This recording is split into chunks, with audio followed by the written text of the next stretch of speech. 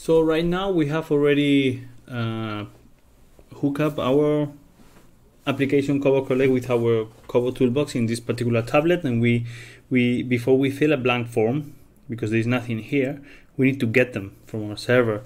The way to do that is that you go to get blank form, and then you may have, before getting all of this list, a new screen that would show you like username and password. If you have to put it, you put it there, and then you can in this the screen you will be shown all the forms that I have deployed in my Kobo toolbox server, and can therefore accept submissions, and I don't have in my phone already, or if I have previous version, so I have redeployed again and not downloaded in the phone, it will say here update in, I think it's in green, something like this.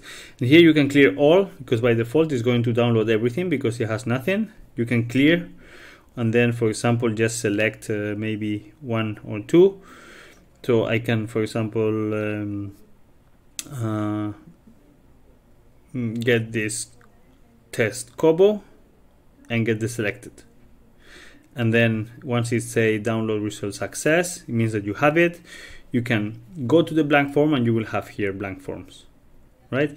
And then in this case, yeah,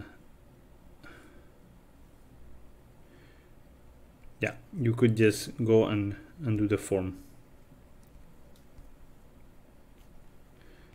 Save form, and I have already finished it, and then I could do another one maybe. Here the form is really simple. If you say no, it's just finished, thank you, but it's the same process.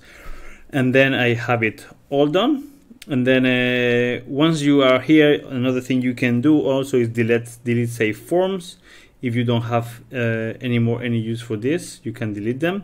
And in here you have two different save forms and blank forms.